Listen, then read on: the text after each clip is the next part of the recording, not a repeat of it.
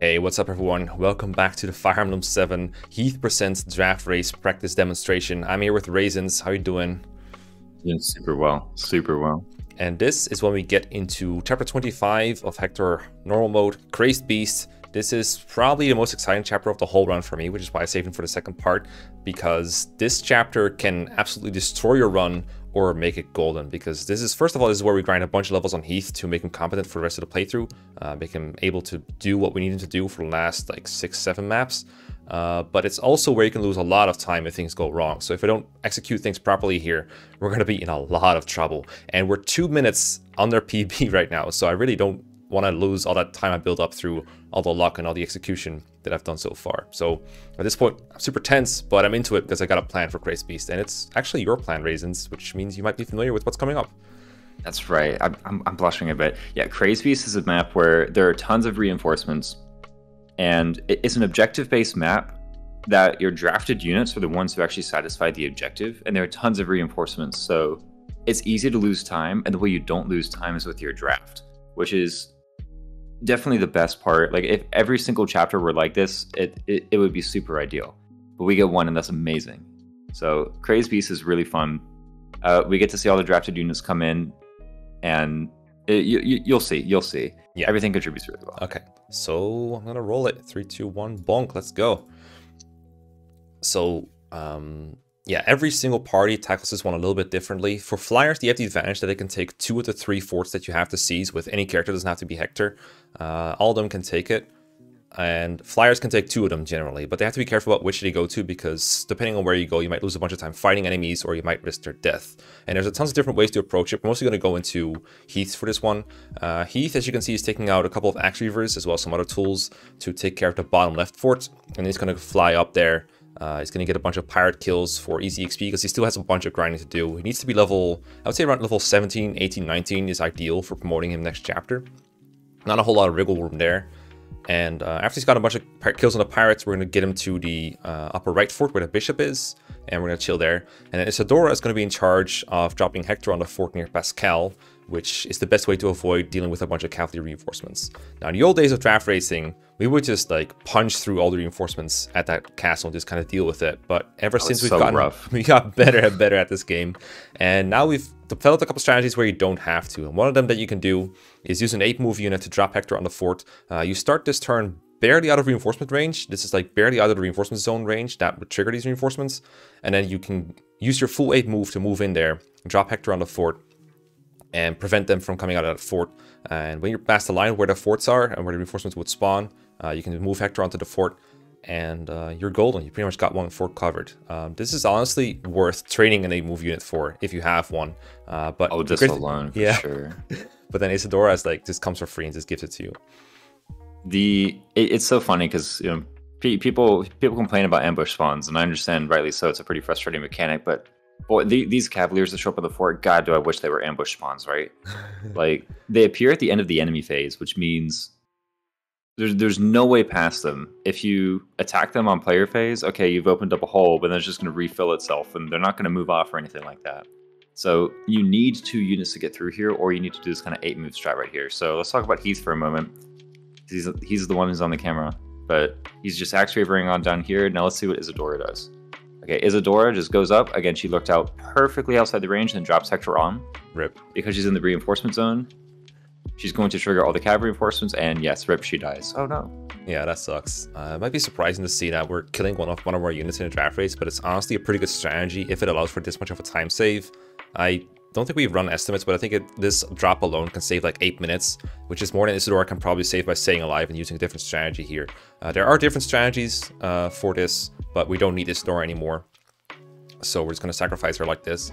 But we are working on strategies where she might be useful after this. In that case, it would be useful to have another 8-move unit to sacrifice here instead. Like in the past, I would train up Kent for this portion, for example. And then Hector needs to be equipped for this turn to kill the cavalry reinforcements that would get in his way to the fort. But after this, he's going to get on the fort, seize it, and then drop his weapons. Or in this case, he broke his iron axe, but he still has a hand axe. Drop everything he has to stop him from counterattacking, and that will also save a bunch of combat. I wonder how much healing you loaded him up with, because it is pretty scary actually sitting on the fort for the remaining turns. Sometimes Hector is actually in a lot of trouble. Also, of note, we can't buy any more vulneraries or elixirs for the rest of the run until 31x. So the healing items we have are the healing items we got. So it's actually like, kind of scary what we're dealing with right now, which means, you know, it should be pretty meaningful when you see Heath running around with an elixir. You really can't mess around with Heath on this map. Like he has got to go, go, go. Oh, for sure. If Heath doesn't make it to certain points by certain times, then we're going to incur a massive time loss. But the path he takes is very specific. I used the Pure Water last turn, even though it wasn't near any magic users, because the tiles that you seize, you don't have to wait on them or seize or anything or perform like any actions on them. You just have to be there at some point. And then if you... Like, you need to do a action there, but it can be using a Pure Water, for example. Then you can just canto off of it and get a couple extra tiles there. It would actually be crucial. Also worth noting is that Heath crit the warrior boss last turn during the enemy phase. Otherwise, that guy would get 2-shot. I think when he first hit him, he didn't have enough damage output to kill him in 2 hits. But over the course of the next couple turns, he grew so much strength that he was able to 2-shot him after all. Which is just a... Yeah, just get lucky, right? Yeah, it's a good microcosm of, you know, how fast Heath trains. In this chapter. This is where he gets the majority of his levels, mostly of pirates. Like, he's already level 17 right now. I think it came in at like 12 or 13 or something. It's pretty insane how fast he grows. For sure. And I will say, you know, someone in the comments could say, oh, Mekkah, you just got lucky because you crit the warrior. To be honest with you, in a draft race, like, you're gonna get lucky and you're gonna get unlucky all over the place, right? Like, it's very unlikely that you'll just get consistent RNG throughout. And to win, you kind of need to get pretty lucky. I'm not gonna lie, you're up against 4 other skilled players, so...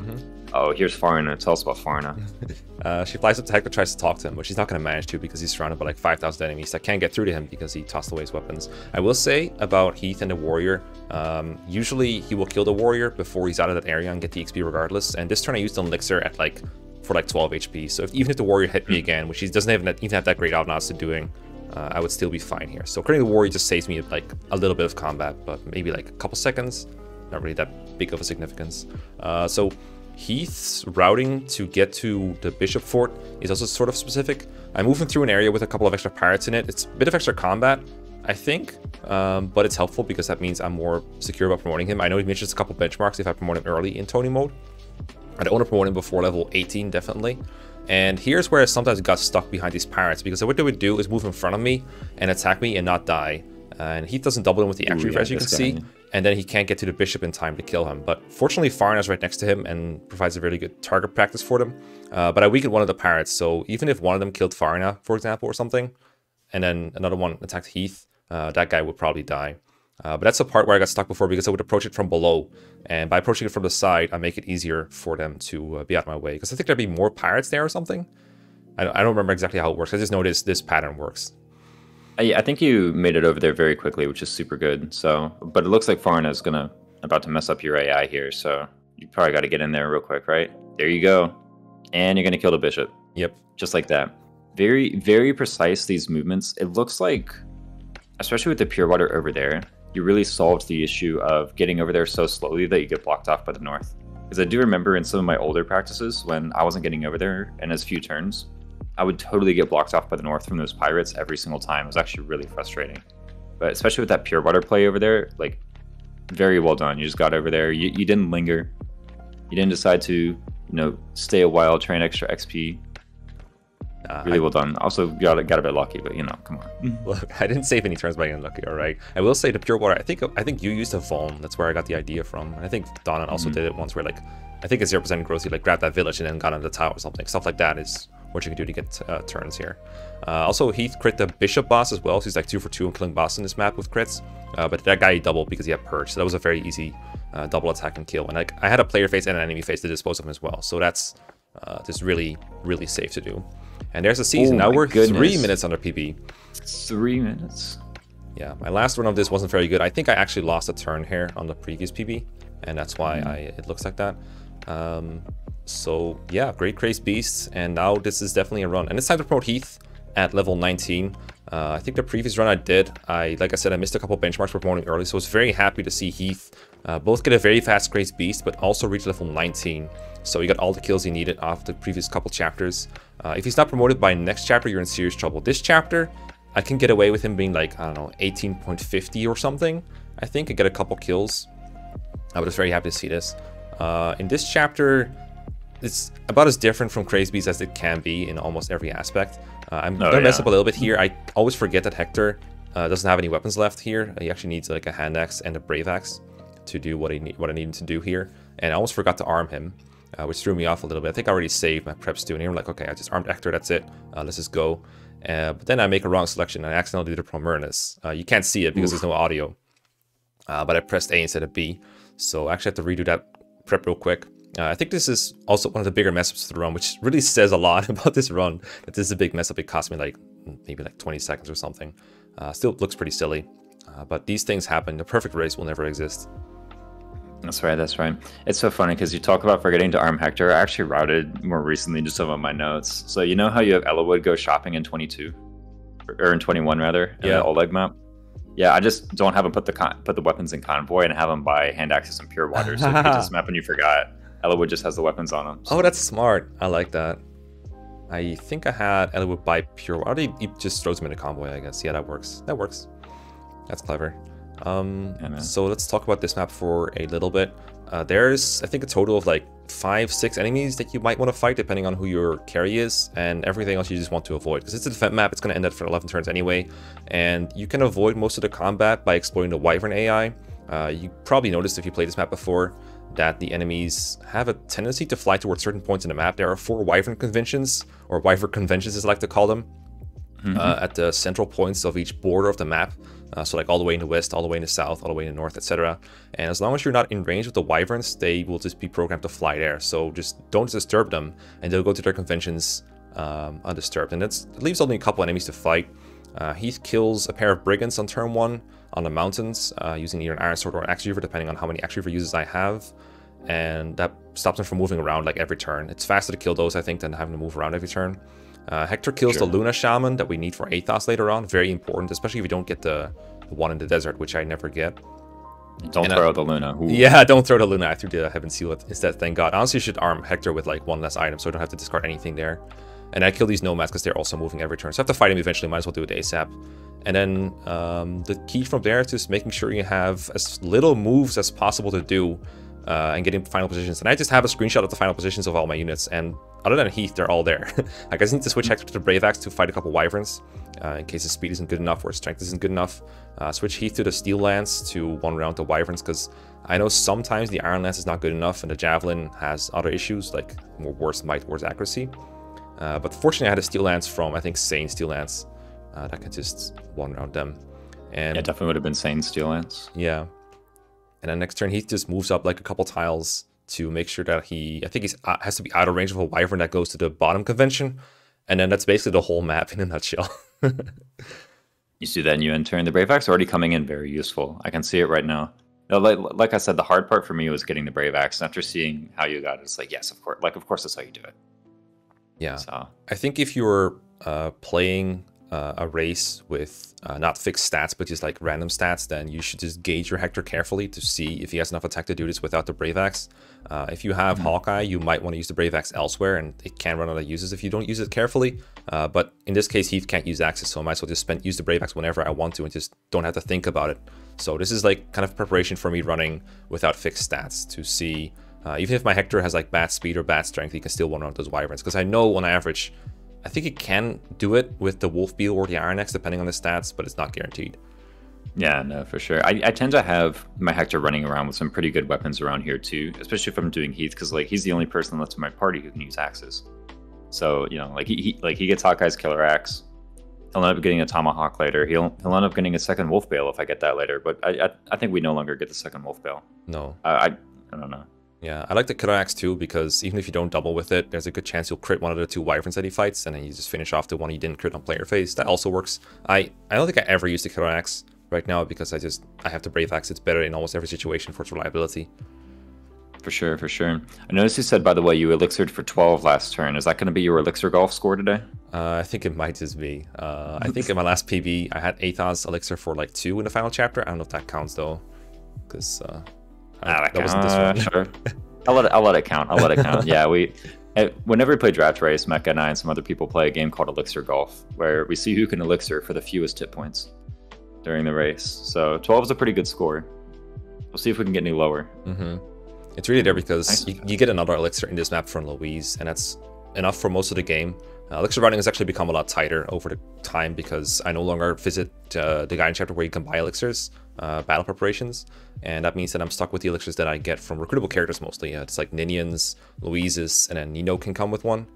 So you got to be a little bit aware of your elixirs used, but I was surprised at like how easy it was to just skip that chapter and just use the elixirs that we get, especially with recruiting Nino in the next chapter. But first, we have Pill Flower of Darkness. Let's see here. Okay, I'm looking forward to it because this is the one where we get the bolting, right? Yeah. So the mage next to the archer on the camera right now has the bolting tome, and he has, I don't know how to describe his AI, but I've just noticed that whenever I do these moves, he will go in range of Hector on turn 2, I want to say, for me to kill with the hand axe. Even if Hector stands right there with the hand axe in front of him, he'll just move one left from here and bolting Merlinus again. I don't know why he does it, and if I move differently, deploy extra characters, it's kind of hard to get him to use the bolting again, so go to that position again. And the bolting is very important for the final chapter once again for Athos, so I really need to get it. And this is where having a unit with a longbow, for example, can come in handy. Florina, when Donna uses her, uses Lyn here to get to use a longbow and kill him. And you can also use Wrath if he's still alive, like you didn't sacrifice him in Crazed Beast for that purpose, which I think I might work on doing if I ever revisit this to try and see if I can get it, because it would be nice if Heath could move more forward in the first couple turns instead of staying there and having to babysit Hector, because it's a siege map. Hector's got to move. So here, I don't think Hector needs to re-equip, honestly, but I do it just in case a Wyvern attacks him. But these are Heath's XP, like they need to go for Heath, because he's still not done growing. Looks like they are going for Heath too with Hector on the forest. The AI on his map, yes, is very funny. I think we all have our different ways of getting this drunken mage to go into the right square before we hit him with a hand axe or something, but it's very tricky. Generally speaking, you find a setup, and as long as the setup works once, it usually works every time. I've never found one where mine fails to work, but yeah, maybe it would just come up later. Yeah. Something else we should probably note is that there are two versions of the chapter, the Kenneth one and the Jeremy one. The Kenneth one is the one we're playing right now. It used to be an issue where unaware players would be caught getting the Jeremy version instead and having to play a route map instead of a siege map, and a very long route map at that, basically just losing entire attempts to it. It would only happen because Bartra or Orcas would get XP. We never recruit Guy or Raven to begin with, and if you did, you had to kill them off anyway. For this reason, because their XP would outmatch the Guiding Ring users. Like, because we use so few units, it's very likely that you'll just get up this map anyway, because you just don't use any Guiding Ring users or Hero Crest users. But it was just like a funny little detail. We actually made an amendment to the rules at one point to allow people to kill off whatever character they wanted in chapter 26, just to let them make sure that they can get whatever chapter they want between these two. Yeah, there was some bickering about whether or not you should only be able to kill off Hero Crest units, and I'm like, well, what if somebody wants to go Jeremy? They should be able to kill off the Guiding Ring units too, right? Like, even if it's a bad move. I'm all for equality in this regard. Exactly. This little room before the throne room, kind of tricky. Two longbow archers that can block your way and not suicide, and then a sniper that does significant damage to Heath and Florina if he hits you. I think it's a steel or silver bow, I forgot. And then a sword mass that's tough to double. Florina can have enough speed to double and one KO him, so that's where she gains some time over Heath. And then the sniper, this is the only turn where Heath has a javelin equipped this entire chapter just to counter that sniper and get some more XP off of him. And then the throne room itself is also a big threat. The only enemy there is Kenneth, but Kenneth is like very scary. Florina doesn't care about him because her res is so good. She has really high luck too. I don't think she can even get crit. But Heath, on the other hand, can just die to a Kenneth crit. Even if you use an elixir and then a pure water to stay at full health at +7 res, he will kill you with an aura crit unless you get really lucky. So I just pick a god and pray. I don't attack because he two-shots me with the health I have left, and that just adds more chances to failure, because if I just miss once, I have a chance of death here. But fortunately, it just hits me normally, and I don't die. It's kind of similar to Zoldan, where the way you deal with an enemy who has high crit or an enemy who's very likely to kill you is to just slim down as many things as you do beforehand, right? Like, just don't do a bunch of stuff. Same with Zoldan. The best way to avoid a Zoldan crit is to just not do stuff before the Zoldan crit. That way, if you get crit, your retries are pretty short, right? Yeah, so true. You don't waste a whole lot of time. I mean, let's be real though. Would I do anything differently if this guy didn't have crit on me? I don't think so. Yeah, no. It's still a good attempt. And again, like, good speedrun strats are the ones that do as little as can, not as little as you can, not as much as you can. It's kind of funny too. I was going to mention at the start we didn't move our units a whole lot, but that's because, you know, there's nothing to do. Generally speaking, player phases where you do nothing are still pretty fast, even though it looks like you're not advancing the game. we're still getting closer to our goal of hitting the bolting. For sure, especially for defend maps or just maps where you're waiting for something to happen. Speaking of waiting, we shouldn't wait too long on this map because this is Battle Before Dawn. This is the other run killer. This is where runs go to die, and oftentimes when there's nothing you can do about it. But over the time, we have gained experience to the point where we have measures to make sure that as little can go wrong as possible, but things can still go wrong. So the chapter is famous for 3 NPCs that tend to die out of your control: Zephiel, Nino, and Jafar. Of these, Zephiel is the only one who gives a game over. So the chapter is kind of based around making sure that he's as safe as possible. So we have a route for Heath that just gets him towards where Zephiel is, and with the least amount of enemies getting to Zephiel as possible. This also involves making it to Ursula as soon as possible, who, if you kill her in the bottom right corner, there will be no more reinforcements, which is great for draft running in general, because that means you don't face any extra reinforcements that you don't have to, no extra combats. So turn 1, Heath moves almost full move. We dance with Ninian, use sacrifice here sometimes, but this strategy, using a 7-move unit, can be any one of them, ensures that she is safe.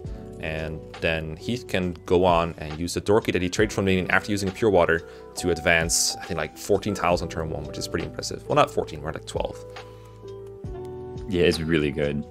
So we end up not being able to counterattack this bishop, but that's fine, because no matter where he attacks us from, we'll still be able to escape to the south, which is more important than killing him.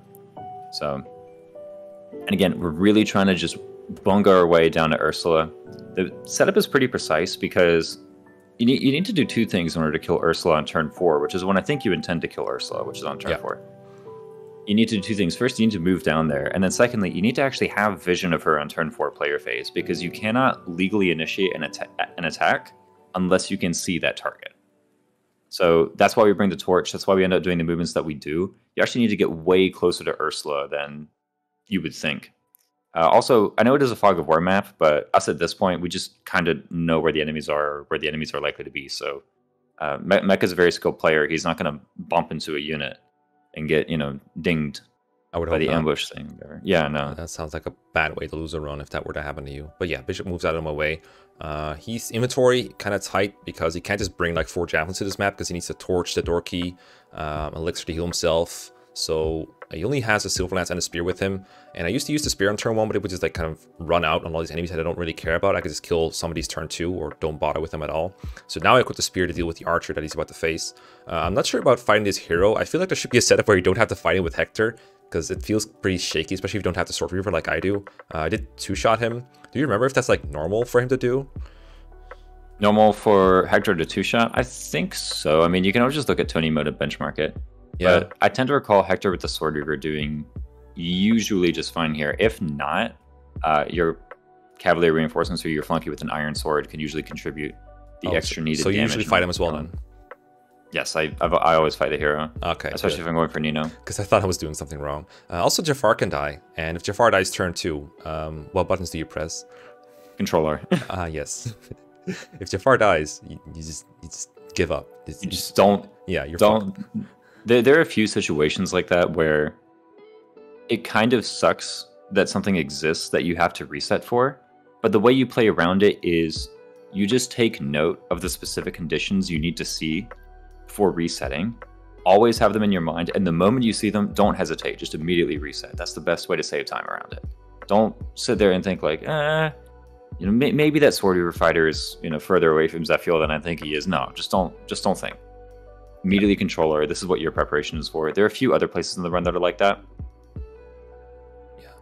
This bit is improvised. I used to not move Hector down here at all to do the chest key thing, which is there's a Delphi shield in the chest room in the right that I want for Heath, and I would normally have an enemy thief take it and then kill that thief with Heath, but I'm trying to see if it's faster to have Hector grab it instead, and he can also grab Nino on the way. Donan says it's faster. Raisins thinks it might be faster, so I was like, you know what, let's try it out. But that means that Hector's path towards there is almost completely improvised. So he still has to fight off a couple enemies on his way there. I have to make sure Ninian is safe. And this is actually how I lost a bunch of time on my previous run that I'm running the splits against right now. So we're going to see if that pays off or not when we get to the end of the chapter. But in that one, I can tell you, like, people got attacked that should not have been attacked. So, yeah, hopefully it goes well this time. For sure. And it looks like, too, like you said, you're not just getting the Delphi shield, you're getting Nino, which is very important because that means you can get an extra elixir that you otherwise wouldn't have gotten. Yes. And, you know, it doesn't seem like a whole lot. Oh, you're able to skip chapter 31x. That chapter takes like 45 seconds. Well, as you're getting better and better and you're looking for time to cut, 31x is one of those. So if we can cut 31x out, that'll be pretty good. Yeah. I clinged to going to 31x for quite a while, actually, because it was just pretty safe feeling. But at some point, you just got to try it. If it doesn't work, you can always go back to going there. But if it does work out, you just found a time save, and hey, that's worth. That mercenary that Heath just kills from the left, that's the most important one. It's honestly the reason why we're going here down here in the first place. He starts near Ursula, but he starts moving, I think, turn 3 or 4. And I think he had one turn to move away from us. By moving Heath where I did left of Ursula, he was forced to come back and fight him because Heath was a legal target. And that way, he doesn't make it to Zephiel ever. And that means that I think only one enemy will ever make it to Zephiel, if that. Whether he even does, it depends on what Jafar does, I think. But either way, it means Zephiel is basically confirmed safe now, unless Jafar really fucks up. Mm-hmm. Oh, this is an interesting path. I guess you found something, though. Well, for Hector? Yeah, for Hector. I have no idea what I'm doing with Hector. No idea. Oh, okay. I think at this point, I'm afraid of a mage that's like on the left side a little bit. I'm not sure if I killed him yet or not. And I just want to stay out of his range, and I know Hector has like forever to get to the chest room anyway. That's fair, that's fair. But look at this, yeah, so the Brave Lance is Pilfer, by the way. We never use the Brave Lance anymore. Once upon a time we did. We were like, oh, let's use the Brave Lance here, and I think like we stratted out all the bosses again. I was like, wait, the best weapon is just Silver Lance. Like, just buy a bunch of silvers, you'll be fine. Yeah, I think you did a bunch of math on it. And yeah, this is where, it's actually also something I heard you say once. I don't know if it's actually to play, but having Heath rescue Jafar eliminates the chance that he kills like one of the thieves or that he doesn't get countered. Because Jafar only has a killing edge, whereas Heath has a spear equipped. So we can counter all these enemies that just start attacking and get rid of them. And it also eliminates Jafar just moving around on NPC phase. But it is awkward now because that sniper, as you can see, or as you can count, is in range with Zephiel. So now I have to make decisions like, where's Heath going to go? Yeah, I've definitely never done the rescue Jafar play. I have other ways to ensure that Jafar doesn't kill the thief or doesn't kill the thieves. So I think there's a placement you can do that makes the thieves run west for one turn, and then once they run west, they're stuck on it until they get the door. But then on the return trip, you'll always get them. I remember that. So. I was greedy though. But yeah, the sniper ended up hitting Zephiel. I know we didn't want to kill, thankfully. But now I'm like, oh, I lost vision because I rescued Jafar. So I have to put myself in a spot where I can see the sniper next turn. So I just put myself close to him, close to Zephiel, because I know he's going for Zephiel again. Grab Nino real quick. I think she used an elixir earlier, so I have 2 use of elixir out of her. That's enough for me, honestly. Yeah, good enough. But unfortunately, because I'm holding Jafar, it means my accuracy is reduced. So there's a chance I missed the sniper, and I think that's actually what happened in the previous run as well. Oof. Yeah, I'll have to look at it and see. To be honest, I'm not entirely sold on the whole rescuing Jafar idea, but maybe there's something. Maybe there's something you're getting that I'm not seeing right now. Nah, I think honestly it might be fast to have the thief run left, especially now that I have Hector to take care of the chest room instead of that thief. I don't really have to wait for that thief to come back. So, and the way you do it, I think would allow the thief would allow Heath to remain at full speed, which would be good. This is another reason why Hector is carrying out that sword weaver from the last 2 chapters, so we can kill the thieves if the need arises. Because I can have them take the treasure anyway. Like the whole plan of having Heath kill the thieves before they get here kind of fell in the water the moment that Zephiel started being dumb. Oh, that's right, yeah. What to deal with that? Very important item. Kill the other thief is like, you know what? I brought this chest key, I'm going to use it. That's right, come on. But yeah, the chapter... And I guess you do get the Brave Lance now, so... Yeah, it's like... It's weird, because if that thief goes about taking treasure in a different order or something, or like, I don't remember exactly what it is. It's like, depending on which thief takes which chest, you might not get the Brave Lance. So relying on a strategy where you need the Brave Lance is a bad idea. That's basically the gist of it. But if you look at that split timer right now, you can see that this chapter went a lot better than last time. Ooh, let's go. And the Tims. Exactly. We use the boots on Heath to, because he needs to anyway, so might as well do it from here instead of preps, so I don't forget.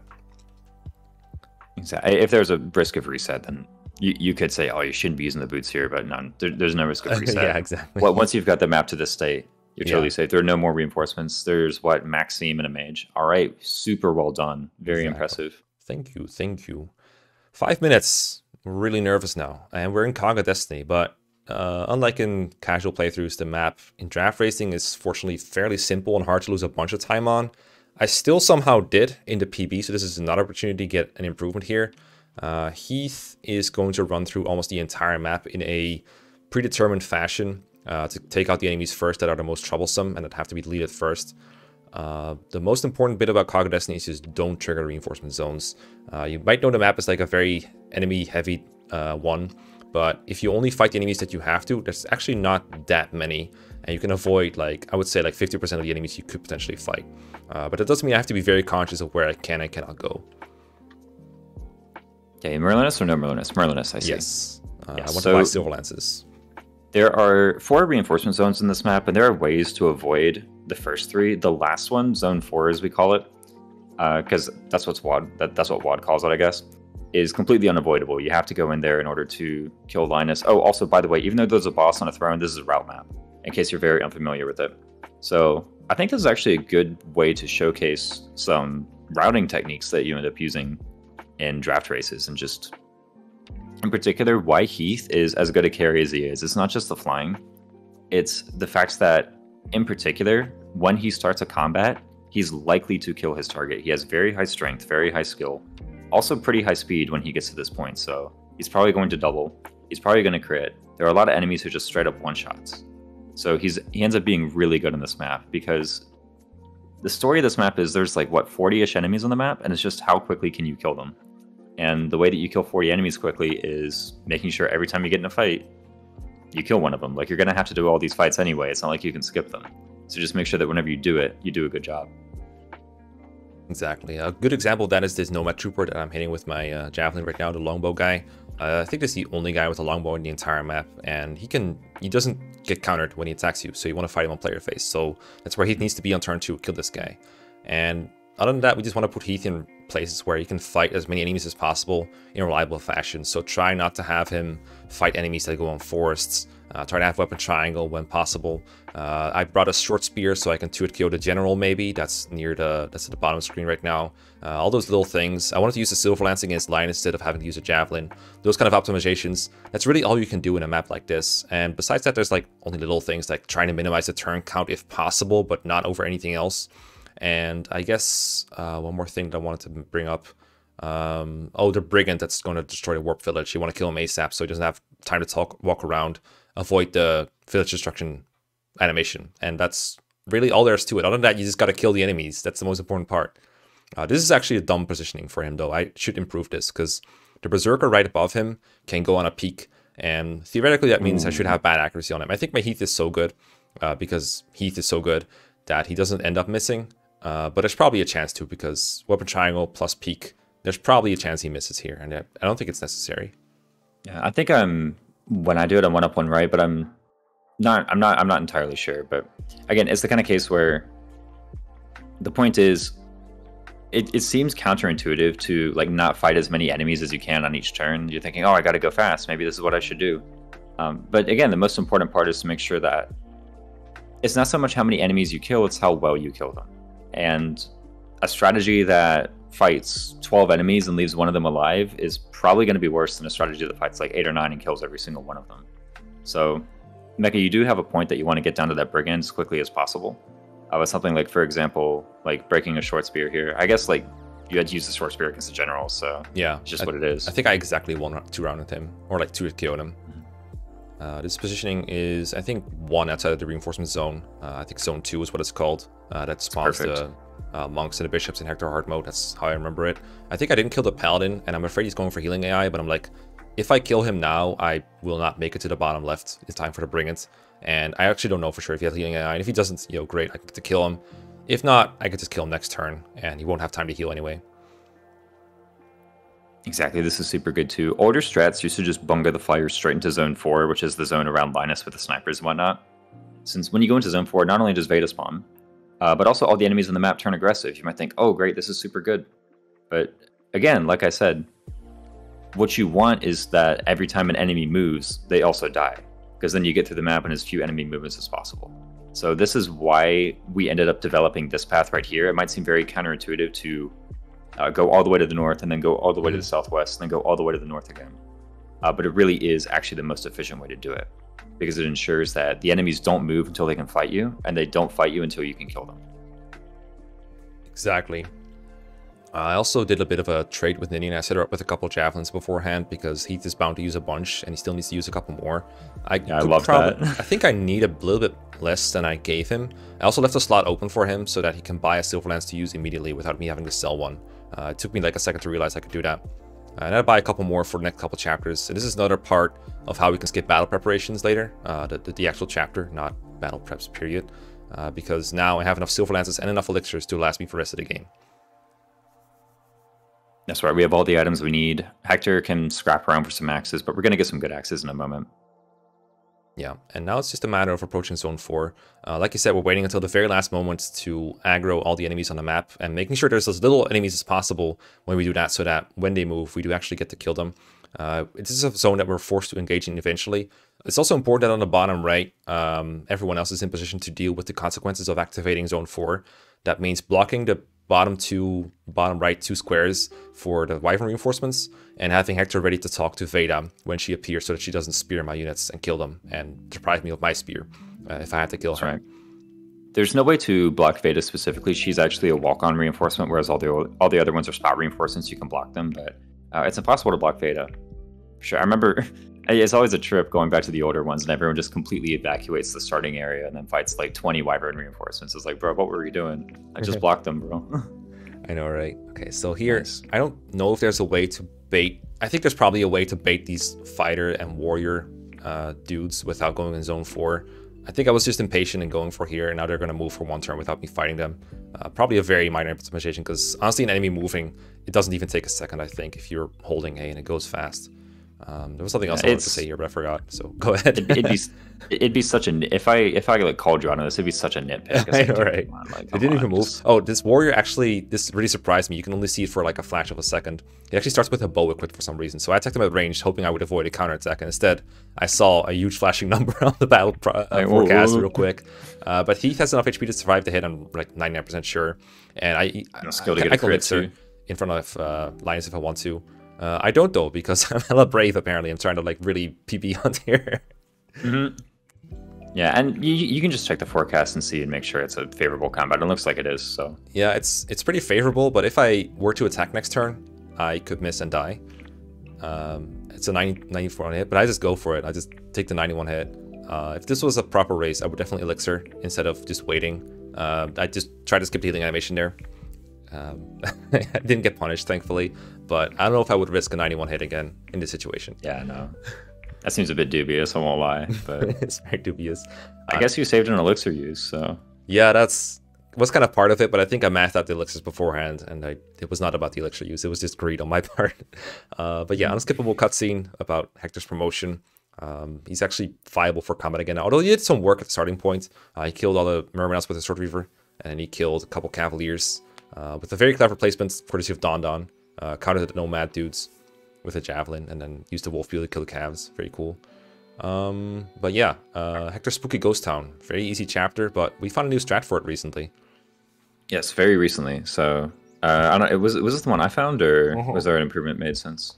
I think it's yours. Ooh, let's go. So, it's pretty simple. Basically, we're going to open the elixir, and in order to do that, we just bring very few items. Exactly like that. Perfect. Because you're not going to fight many enemies, you're not going to find many items, and this is where, like, let's just try it. So, in Fire Emblem GBA, if you're standing on a tile that the enemies themselves cannot walk onto, they won't detect you. Which is why right here, we're going to go into Stalagmite, and no one who can walk on a Stalagmite will notice that Heath is in the room. Yeah, except the guy that like, attacks him, right? Like, he sees him. Yeah, so the only people who move are the thieves. It saves so much time. Of course, these guys stay in front of poison jets, but believe me, if they moved, there'd still be people in front of poison jets. That wouldn't change anything about the situation. But you can totally do it. You can go left. You end up getting a chest key here. Yeah, and we call it too. Exactly. Yeah, we call it elixir route because you end up going and getting the elixir on the left. And not only do you get an elixir, but it's actually just the fastest path, as it turns out. Yeah, it's hit a chest, right, the elixir. We're hiding on the stalagmites again, so only the thieves are moving. Again, that means we take another poison animation, even on ourselves, but like I said, if you stayed on the ground, enemies would be triggering poison left and right. It would not be very fun.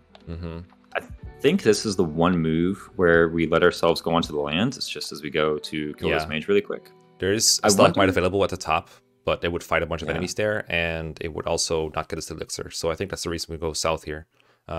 If you look very close there, you saw I didn't hold A for like a little bit because the mage moved very slowly. Oh no! I don't remember what the reason was, but I definitely got distracted by something. Mekkah, you're just so bad at Fire Emblem. Yeah, I gotta reset. That's inexcusable. just restart the whole run, honestly. All right, get the chest with the elixir that we have been hyping for 3 turns now, and here we're in range with a couple more enemies with the javelin equipped though, so that's fine. And if you'd gone on that stalagmite over there on the right, then you wouldn't have had a stalagmite to go onto this turn. So, you know, we spend the same amount of time on and off, as it depends. Honestly, I didn't even see there was another stalagmite here, so maybe that's faster. I don't know, because like you fight these enemies next turn probably as you drop Hector in siege range. That's right. I almost wonder if it's worth it to bring the antitoxin here. All right, let's go. It might be, but like it might get. I guess it doesn't get stolen because you killed the thief instead. We used to not bring any items here because they would get stolen by that thief when you're holding Hector. Pretty good, pretty good. A nice red carpet strat. There's no way that the mage can block Hector from reaching the throne, which is ideal. Oh yeah, I think let's go ahead and kill Cam. I think he has a hand axe equipped so that he literally cannot, but whatever. It doesn't matter because like, he goes uncounted anyway because Heath has used Axe Reaver for good hit against the boss, Kaim. There's a fun fact. The tile that Kaim is standing on actually gives Kaim plus 10 resistance. And it's the only tile in the game to do so. Out of all of FE7, the only tile that gives plus 10 resistance. The Idun tile? Yes, exactly. That's again proving once again that resistance is few tiles. And that's what, like 3 minutes for this chapter? Or about 4 minutes, I think. It's pretty good. I like this. I like that strat. It's very clean. And another way where flyers gain a lot of time over someone like Hawkeye or Lowen or something like that. For sure. Also, one where actually Heath gains some time over Florina. Florina, I think, needs to double all of the enemies that you fought, whereas Heath one-shot everybody except the boss. Oh yeah, so, definitely. Get the tomahawk, nice. If you see me take a while to decide on items in the preps, it's because I really don't want to fuck up. Like when planning is as tight as it is for this, you really want to make sure you have the right inventory for all your strats because there's no way to improvise out of them if you do poorly. Like the rewards are greater for these kind of strategies, but so are the risks. So I want to make sure he doesn't run out of weapons. I want to make sure that he has enough to go around. I think I actually end up ditching the elixir for the chest key, so I can get the bottom left chest with the body ring with him instead of having to kill a thief. And I need to make sure that Heath is near the bottom. Just like Battle Before Dawn, it's another defense map, another one where you can kill the boss ASAP to prevent reinforcements from coming out, which is huge in this map because reinforcements in this map can take a huge amount of time. There's no real risk of a game over if it happens, but it just wastes a bunch of time. Also, the green units, I'm sure. Oh, but yeah. I think we got to talk about Denning for a moment, should we? Yeah, you probably should. So Denning has a longbow and a silver bow, and he likes using that longbow to go uncountered if he can. There are strategies where you try to bait him into using the silver bow instead, so he gets countered by you using like a 2-use spear. But I've noticed with Heath that this never works because Heath is so bulky that Denning just doesn't want to use that weapon against him. Maybe if I didn't have the Delphi shield, but I don't remember if I have it on me right now. But I know that Donna once got a floor and I was just too buff for Denning to even want to go for the silver bow and went for the longbow anyway, even though he had a 1 or 2-use spear equipped. And if you recall, low-use weapons do attract enemies a lot, particularly if they break during combat. They erroneously think that they won't be able to counter, that your unit won't be able to counter, that their unit doubles. Also, another thing about Denning, he is thick. We're at the point where like the bosses are no joke at this point, right? Like Kane was kind of easy. I think Heath is the only main carry who can reliably one-round Denning at all. Like Hawkeye doesn't double. Florina just straight up can't do it without a crit. But Heath, if he has capped out strength, which I think Tony Mode Heath will, he'll just walk up there with the Silver Lance and kill him. Also, nice sleep miss. Yeah, this is why I used the Pure Water on turn 1 to avoid the sleep. Still a little bit luck-based. It doesn't feel good to rely on it to dodge that, but I don't know what the hit rate is. About Denning, this is where I lost a massive amount of time in my PB as well, the previous PB, because I promoted Heath a bit too early, and as a result, he ended up missing a strength benchmark. I think it might be 1 below his cap. That is still fine for killing Denning in 1 round with the Silver Lance. But mine just didn't have the strength to do it with a 2-hit KO, and as a result, I had to fight a bunch of extra reinforcements on this map, and also just dodge that sleep guy a couple more times, because I had to spend multiple turns killing Denning. Hector has to fight a Nosferatu Druid that can kind of be annoying, so I used the Pure Water turn 1, and then turn 2 we can kill with the Tomahawk, even if he hits him with Nosferatu. And I got a crit on Denning, I didn't need it, I was 2-shotting him anyway, he had 51 HP, I did 26 damage. And now the main goal is just minimize combat, minimize poison animations, and kill enemies, and hopefully the green units die ASAP. Oh, the stupid poison animations. I hate those so much. Don't you just love the Myrmidons who double the Armor Knights and deal no damage but poison them each time? They are the absolute worst. Actually, a good reason to draft the flunkies that I have, Kent and Lowen. What you can do is you can pick up one of the guys like I did, and then only one of them will see combat against these Myrmidons, and it will save one of them, because if both of them have to fight these Myrmidons, they can take like quite a while. They both get poisoned and face poison animations every turn. The Armor Knights are also not that accurate. Do you not want to save both of them? Yeah, so I think my previous run I rescued both of them, but it turns out the Myrmidons are aggressive anyway, so you have to fight them no matter what. And you could fight them with the units carrying the green Armor Knights, but why not just let the green Armor Knights do it themselves? Because they all get closer to the Swordmaster that eventually can kill them. And or I should say, it's one guy, right? Because you always rescue the first one, but the question is, do we rescue the second one? And the second one, I think he's the best one at eliminating the Myrmidons, so they don't get to like Lyn or to the throne or something. And then also the best at like, what was I going to say? Oh yeah, and he can die to the Swordmaster. Yeah, what you could do instead, which I think is what Don does, is he gives Lyn the Iron Rune and a Steel Sword, so she purposely, and she blocks the choke point, like around the corner, roughly where that second Armor Knight is standing. And she fights the Myrmidons instead, because she's more reliable than the Armor Knights can ever be. And that can also work. Right. She has it right. I'm sure, of course, he trains Lyn beforehand. Like Don actually puts a lot of XP into Lyn. Yeah. So, you know, don't just take any old Lyn and expect this to work. Like, no. You should give her some stats. No, he promotes Lyn. So, like, yeah, she's actually pretty good at this point. I think he uses Steel Sword to avoid suffering from success. Fighting too many dudes at once. Maybe, I think he's paranoid about leaving the space open for the Swordmaster. And he doesn't want to, like, Lyn to die to her. I think Don also, speaking of his strats, he uses a Silver Axe on Hector. He buys one in Cog of Destiny and uses it to reach some 2-shot thresholds that I'm not reaching right now with my... I think he's using a Hand Axe right now against this Armor Knight. That's also a potential improvement for this chapter. Yeah, I tend to break the Tomahawk here, so... Yeah, I need some Tomahawk uses for Victory or Death to hit on Limstella, so I would actually really appreciate not using the Tomahawk whenever I can. That's why I gave him a Hand Axe, even though at this point... It seems like I could just use the Tomahawk to get one-shots, but I actually found it kind of important for him to have a Hand Axe here. That's true, actually. And to be, it's been a while since I've really like started out Victory or Death Limstella kills properly, but you know, I was talking about Denning is hard to kill. He ain't got nothing on Limstella. Limstella she is a wall of stats. So yeah, it's good to like talk about her right now, honestly, because Victory or Death is very short when done optimally, and you know, this chapter is not. So I guess we might as well mention that Limstella is, yeah, Limstella, and honestly, like all Victory or Death was a big wall for draft races in general. Like people who are new to draft racing would get stuck in there all the time because just like Crazed Beast, a bunch of reinforcements. The objective is not usually trivialized. You have to get Hector over to a place where it's kind of hard to carry him when so few units can rescue him. By the way, we get the Sword Slayer here from the Longbow sniper. Don't know why he's carrying it, but here you go. Yeah, it's just a free present for you. A mystery for the ages. But yes, a lot of the reason the carries that we have selected are purely because they're able to get Hector to the objective quickly in Victory or Death. Yes. Like, the qualities that they have alone are going to save you 5 to 10 minutes over, you know, trying to route the map or do it slowly. And, like, Heath and Florina are able to pick up Hector. Hawkeye's actually able to pick up Hector and walk through the map. You know, I think, how quick is that? Pretty quick, turns out. And I think the last one, Pentfiora, just has a warp staff. So you end up going through the north because that has the fewest enemies, and you can skip the zones, and you just get out of the map. Yeah. Victory or Death is basically a combination of Crazed Beast and Cog of Destiny. That's how I would say it, which is basically why it determines so much of the draft picks, like Raisin said.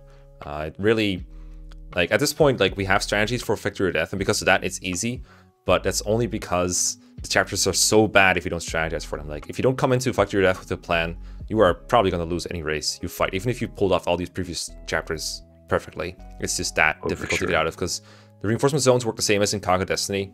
You step into a zone, you face a bunch of extra enemies. That's always bad in this kind of context. Nice miss, Hector. Thank you. And then the combination of 2 boltings and a bunch of ballistas make it very hard to approach the area where the throne is safely with fragile units, which means you have to rely on only the best units to do it in the first place. And even the best units struggle to survive sometimes. Are you going to do the funny village strat? No, because we'll see it. I've aligned myself with Don's unfunny tile strats, unfortunately. Oh, come on. So it's not as funny. Okay, but fair. It is definitely not as fun. It's probably better. Yeah. To be honest. And we get the chest key. Yeah, do you think it's very faster to like let the thief take it and kill him, or kill the thief and then take it ourselves with the chest key? I mean, I guess with the chest key, you have to factor in the cost of digging through your convoy and finding the chest key. I mean, you told me to hold L. That negates the cost, right? That's true. Yeah, I forgot about that. You're totally right. Yeah. So it might. I don't think it makes a big difference. I just like I've always been killing the thief to get it, and I'm like waiting for the thief to get it. And then I saw Castle do the chest key, and I was debating him like whether it's better or not. Because whenever I see Castle do something, I roast him over it until he can convince me that his way is better. And then I wasn't sure anymore because I couldn't come up with arguments. Yeah, it's a great idea. So yeah. Pretty good. In my experience, I just have the thief steal it, but the chest key is probably better. So possibly we're about to see victory or death, and we were able to skip battle preps. Yeah, we're skipping Welcome to Walmart, which is a split, as you can see, because I did visit in previous runs. So yeah, going straight into victory or death.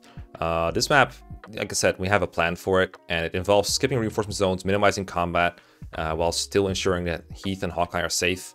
And then all we have to do is fight Limstella. And for Limstella, there isn't a whole lot we can do to optimize it. We have done everything we can, I will say. But you really have to get lucky to get the best possible time against Limstella because she's so bulky. I think she has capped out defense and like 60, 70, 80 HP. It's really insane. And she's guarded by a bunch of like really strong ballistas as well and snipers with silver bows. So that's why we bring the Delphi shield this time.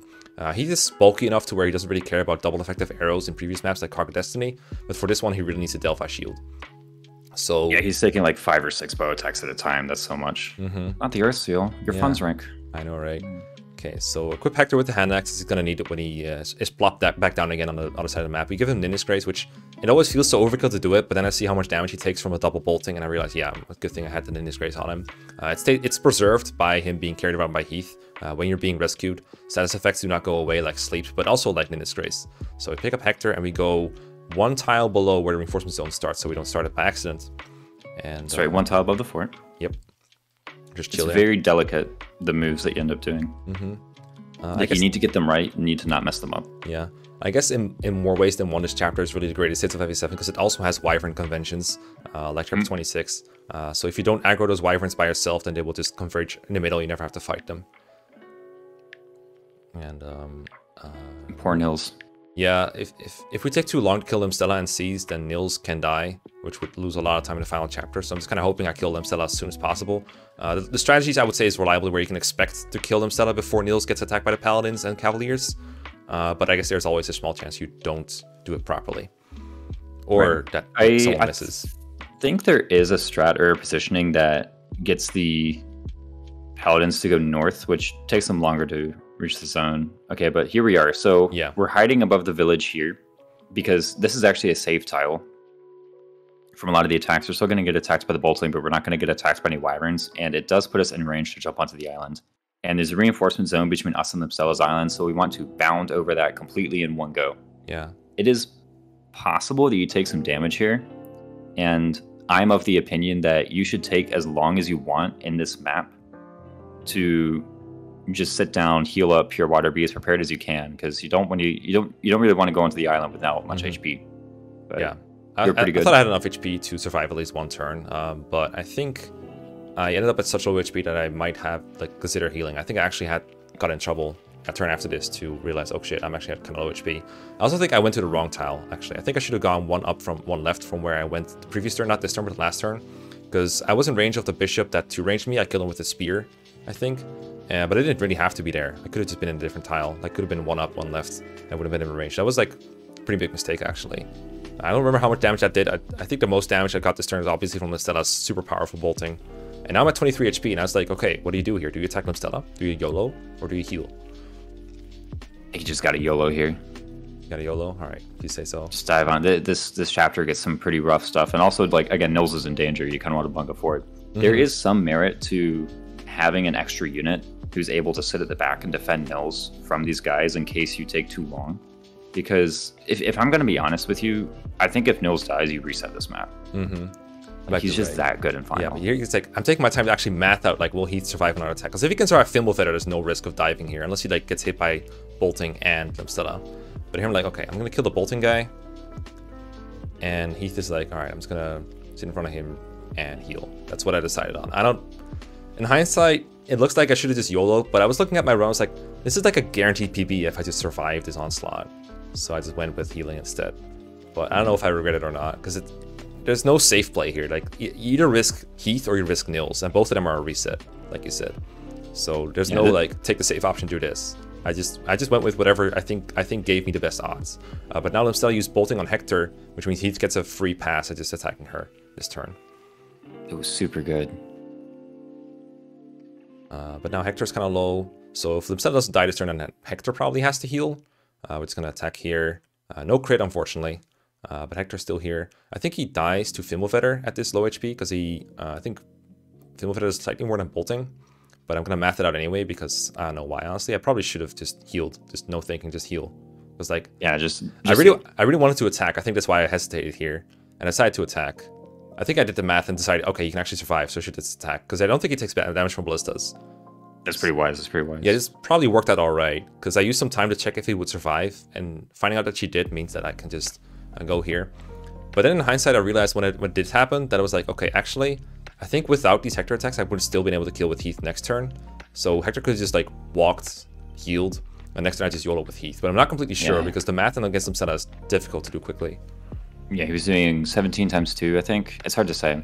By the way, there is a case where some people like should use Killer Lance, should use Brave Lance. I think the right weapon to use 95% of the time is just Silver Lance, which does seem weird. But first off, the Brave Lance actually weighs you down. You can't double Limb Stella, or you can't quad Limb Stella rather. And you know, the Killer Lance for good crits might be good, but actually the Silver Lance has better crits because it does more damage in the first place. So yeah, okay, drop the Silver Lance. Oh, you want that bolt? Yeah, I think if you really path out this game properly, you might be able to get this bolting reliably, and you don't need to get the one from 27. That might be another good time save. But you know what? Details. We're in final chapter. That's what matters. So it's time to gear up Athos with all the best gear that we got. Don't forget to give him the body ring. It's super important for doubling everything, including the fire dragon. If you forget that, body ring, an elixir. Yeah, and Luis still has it. Yeah, it turns out I never needed it. And then for fifth item is always like, you know, do I need the pure water or something? So I just give him pure water. I usually don't really need it, but it's fine to get it. Yeah. And then Heath just needs like a spear and a pure water. I think that's pretty much all he uses for the entire chapter. Silver Lance is nice to have sometimes. I think it may even be wise to just leave his fourth slot unfilled. That way there's one fewer drop animation you have to go through. I do that sometimes too as well, yes. But I think he has a one-use pure water, so he still gets that benefit. And the Iron Rune? Let's yeah. go. Oh, Sword Slayer, Iron Rune, Hector. I love this. Yeah, I think I shouldn't have done that. I think I have a turn-by-turn strategy for this chapter now, which is great because it's such an easy chapter to choke in. Like, runs die in this chapter all the time, to Lords dying to random stuff and having to reset because it's a forced game over. Or Athos dying to something random. And the enemies in this chapter are so strong that dying is pretty common, even for carries sometimes. But I think I shouldn't have done the Sword Slayer Iron Rune because that strategy doesn't involve Hector attacking Lloyd at all. I just did it just in case. It's the same thing with the Elixir last chapter. I don't want to lose this PB. I think I forgot to split at the end of Victory Death because I was so excited. But you can see I lost a fair bit of time compared to my PB. Because about a minute, but yeah, you know, such as it is. Damn, killing Uhai in enemy phase. Yeah, it's not risky at all because I still have the Delphi shield on me, and these snipers don't do damage to Heath. They have silver bows. If they can kill him, they will, but they decided not to. That shows how much HP I had left. So Athos right now, I like to take on this room with him. Florina can definitely afford to fight this room herself because her res is so good. But I think Heath doesn't want to have a round 2 against Kenneth and risk another crit. So I think this is honestly the proper strat for this team, is have Athos take care of this room. And then Heath can just continue taking care of snipers. It seems counterintuitive, you know, have the flyer take care of the archers, but the Delphi shield, he's honestly pretty good against archers. Yeah, and you definitely don't want to. You don't want to mess around with this room. For when you can't enemy phase that Sage actually has a bolting and he's going to one-shot Nils or Eliwood or something. Like I said, Nils staying alive here is actually really good because you basically only have Athos. Like, I know there's Heath down there doing stuff, but it's basically you only have Athos. So the more actions you can get with him, the better. You drop Pickish benched. Yeah. I probably mispronounced that. I apologize to any. I do think this chapter is dictated by, honestly, not just how well you use Athos, that's the main thing, but if you want to shave time over the most common strategies, I think the more you use your carry, the better. Because Athos can only go so fast. Athos can do a lot of work. True. If you have a proper running for him, that's great. But you really get extra seconds, if not minutes, out of this chapter if you also use your carry to your advantage to clean up rooms quicker. I know Donna, for example, uses Athos to use a door key on the right room, open Darren early, and get an early kill with him. which you can afford That's to right. because Florina takes care of the Kenneth room. Brennan is probably the toughest one to kill, behind like the Reed brothers, because he doesn't get doubled by Luna, so you have to like bolting him twice. So I think what I end up doing is I'm considering like bolting him twice, and I realize, you know what, I can just finish out with Heath because he has nothing to do this turn, and then Athos can just head towards Darren room, use an elixir to heal himself while also equipping Luna. Yeah. And Athos is pretty likely to one-round these generals on the right. I don't think it's guaranteed that he one-rounds Darren, but it's pretty likely. Yeah, he definitely one-rounds the other guy. He does not always one-round Darren, but he does double him at least, so the chance of critting him is pretty good. And you can see this is why I deployed Kent in this chapter, to like have an extra option for rescue dropping, just to make sure that Nils is in position. I don't think I needed to do that, but you know what? I was, you know, really paranoid about missing my PV, or I just wanted to not mess up, basically. Yeah, you don't reset. Yeah. Also, don't drop the Luna. Do not drop the Luna. Yeah. Whatever you do, it's important. It's an important weapon.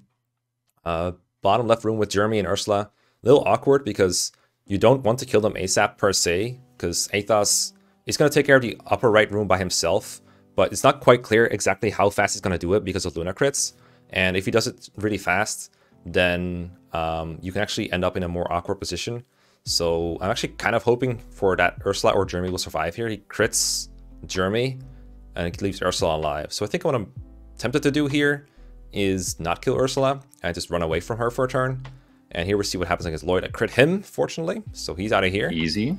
And this is great positioning for, honestly, any carry to go, but especially Athos, because now he counters Linus, but I never had to deal with like Lloyd or Linus at the same time. Never had to deal with their hit rates or their crit rates or their support. So just make sure I'm out of range. I know Heath has more moves than Ursula, so I'm safe where I'm at. Ursula runs back up to me, because the moment that I kill all the dudes in this area, like all the bosses, all the enemies, the upper room opens up with a Berserk Staff and a bunch of reinforcements from the bottom. And I want to deal with that for as little time as possible. But because this all worked out so well, Nils is in position to get Athos to Nurgle right as the room opens, which is exactly where I want to be. And you equip the Aureola for extra reliability, or the Luna? Let's see what you do. Yeah, so I used the Aureola right away because I think my Pure Water is worn off. If you have a Pure Water high enough, I think you can attack Nurgle with Luna and get away with it, and potentially get a crit to save some animations. But this is the whole reason I packed the Aureola. And then it's just the Dragon time. This is one last opportunity to, just save some time by getting a crit. And also, don't put your lords in range of bolting. I think I moved too much here. This is probably enough.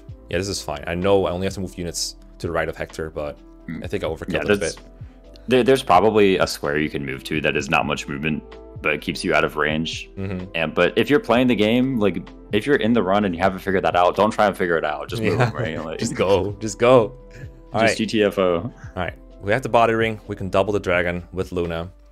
So we have 2 chances at a 3% crit here to save a bunch of time. And we got it. There we go. Oh my goodness. I forgot I got it. I thought I wasn't about to crit. But we Great did. timing too. And when he hits 0, oh my goodness, you mash the button and it's done. And that's 156.41. You just destroyed sub 2. So nice. Destroyed it. Very well done. This is probably you posting it to Discord right now, right? Yeah. I think if you can hear the audio, it's like still recording the desktop audio. You can hear like a snapshot of Gaiazo. That's the screen share or the screenshot software that I use, where it's like, okay, bam, and there it is. There's your 156. Posting it to screenshot, dancing it around my room. Let's go.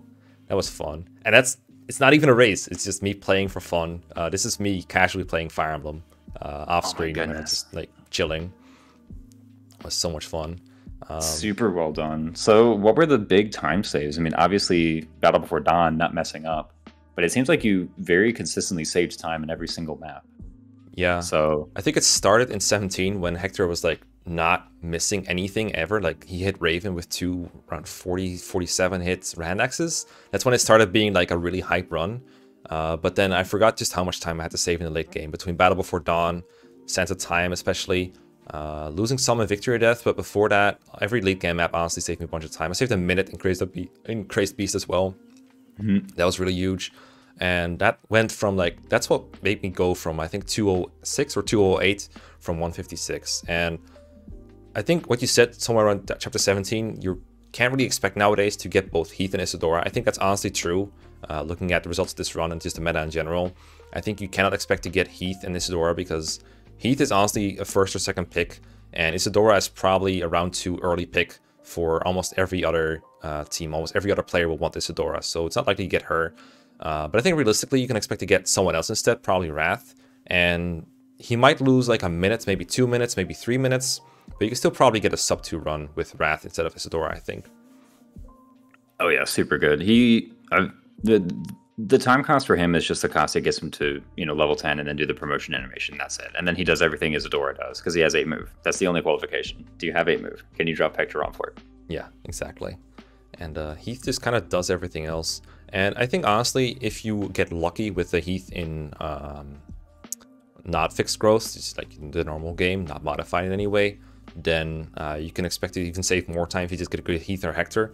But like I said at the beginning, I didn't want to wait to get a good one that would save so much time through good level ups. Like, if I wanted to know how good my level ups have to be to save a bunch of time, I could honestly just cut the middleman and just change my growth to 100% and try to see how fast of a run I can get, which I can do at some point just for fun.